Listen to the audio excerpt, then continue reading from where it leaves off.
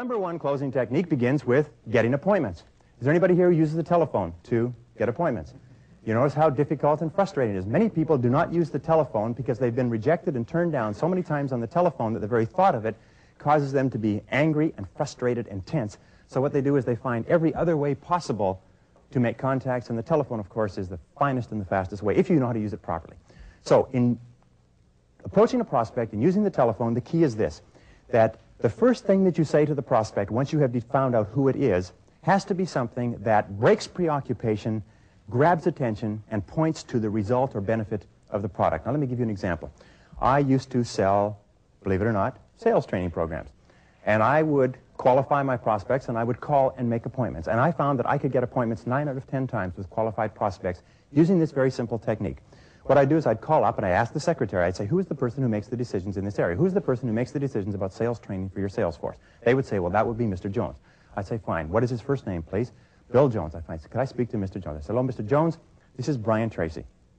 How would you like to see a method that would enable you to increase your sales by 20 to 30% over the next 12 months? Now, if you're speaking to the right person, the question will be aimed at something that is of relevance and something that the other person needs. Now, what do sales managers sit around and think about all day long? Increasing sales. Sales being down, sales being up, but increasing sales. When you say, would you like to see a system that will enable you to increase your sales by 20 to 30% over the next 12 months? The first question or the next question the prospect asks is, what is it? And that's where you go into the close. And when you are telephoning for an appointment, you are telephoning to sell an appointment, not to sell a product. The biggest mistake we make is we go in to start describing our product on the telephone, and the person says, well, no, I'm sorry, I'm not interested, can't afford it, I don't have the time, and so on. So all you do is you're selling 10 minutes. You say, that's exactly what I want to talk to you about. I need about 10 minutes of your time. I'll show you what I've got, and you can judge for yourself if it's what you want. If the person says something like, and I used to hear this, they say, well, how much is it? They don't even know what it is. You ever heard that? How much is it? And this is the way you handle that. You say, Mr. Prospect, if it's not exactly what you're looking for, there's no charge at all. Very good response. Get the price thing out of the way. If it's not exactly what you're looking for, it doesn't cost you anything. Then the person says, well, could you tell me a little bit about it? I say, well, that's why I need just 10 minutes of your time. Just 10 minutes, I'll be able to show you what I've got, and you can judge for yourself if it's what you're looking for. Now, the person will often, now remember this, is that good prospects are always busy and hard to get to. Poor prospects are not busy, and they're easy to get to. If you call up somebody and you ask for an appointment, they say, sure, come on over anytime. You can be sure the person isn't going to buy anything from you.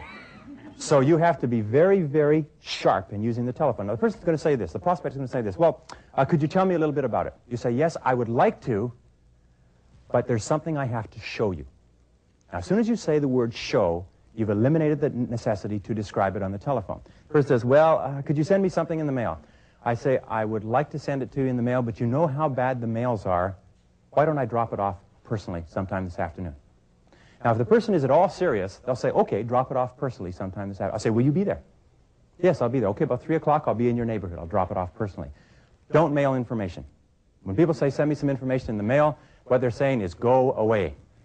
I'm not interested. And when you send it to them in the mail, it goes right across the desk and into the wastebasket. If you're going to send things in the mail, what you do is you put it in the envelope, throw it in your own wastebasket, save yourself a stamp. We make the mistake of thinking we can throw it in the mail and we're actually making sales. No, we're not making sales. So what you ask for is 10 minutes, and this is the key expression. You be the judge. You decide for yourself if this is what you're looking for. And if you say it in that way, the person will say, well, I don't know. All I need is 10 minutes of your time, and you can judge for yourself. Because what this does is this says that you'll only be there for a short period of time. You will put no pressure on the person. You'll just show them what you've got, like an Arab trader in the bazaar lays out their wares. If the person doesn't want to select one in 10 minutes, you'll be gone. Now, I have found that if you ask for 30 minutes, you will have to wait for weeks, maybe forever. If you ask for 10 minutes, you can always be slipped in. Don't make the mistake of doing the old insurance salesman's trick. God bless the insurance industry.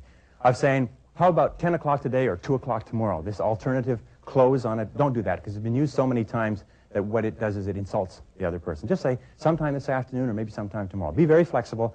Once the person gives you a time. Now, this is another thing they do. They say, why don't you call me on Monday, and we'll set up an appointment.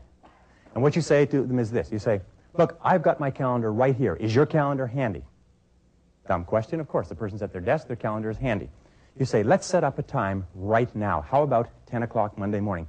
Don't allow yourself to be put off with this call me back on Monday nonsense, because it's just another way of them avoiding seeing you. Remember, the very best customers you'll ever have are the ones you're going to have to fight to get in to see.